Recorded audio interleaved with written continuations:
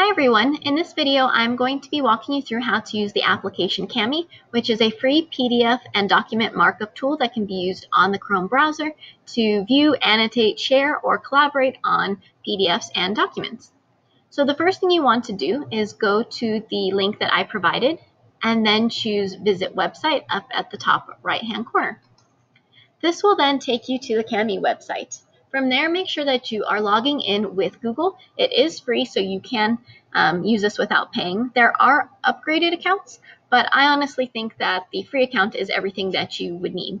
So on the right side, it might be telling you to upgrade to remove ads or to upgrade to get different features, but I do think that the free version has everything that you would need. Now from there, you can choose your documents by either opening it from Google Drive or from your computer. For me, I have everything on my drive, so I'm going to choose Open from Google Drive.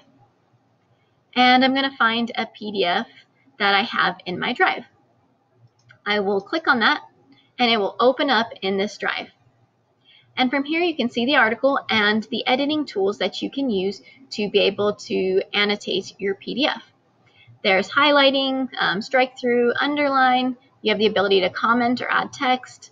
You can draw on the document, add shapes, erase what you've drawn or put in, and select text. So you have a lot of tools that you can work with that are very useful when you're reading or annotating articles. So let's say I want to highlight. I can just simply select the highlight tool, and I can go in and maybe I want to highlight this quote. And when I highlight it, it will automatically highlight it in yellow. I could also choose underline and go in and underline some text as well, and I can even change the color of that if I wanted to. I could add a comment, so I could choose to comment right here, add a comment here, and that will save there, and that way if I'm editing with another person, I can see what they have been saying on this article. You can even choose to add in text, and you would just type anywhere on the screen to be able to add in that text, and you could add text here. The only thing with adding text is you just can't go off the document when you add that text.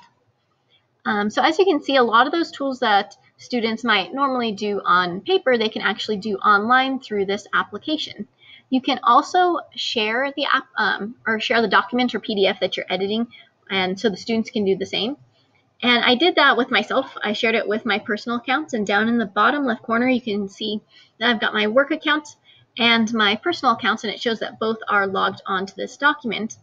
And if I were to add comments or make changes, both users would be able to see and to see who made those changes.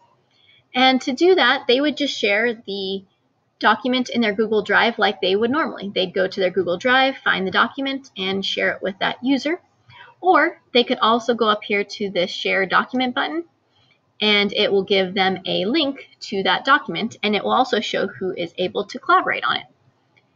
So there is not much more to this besides the fact that you want to make sure that you save it, and that way it saves to your drive. And then if you want to download it, you can do that as well.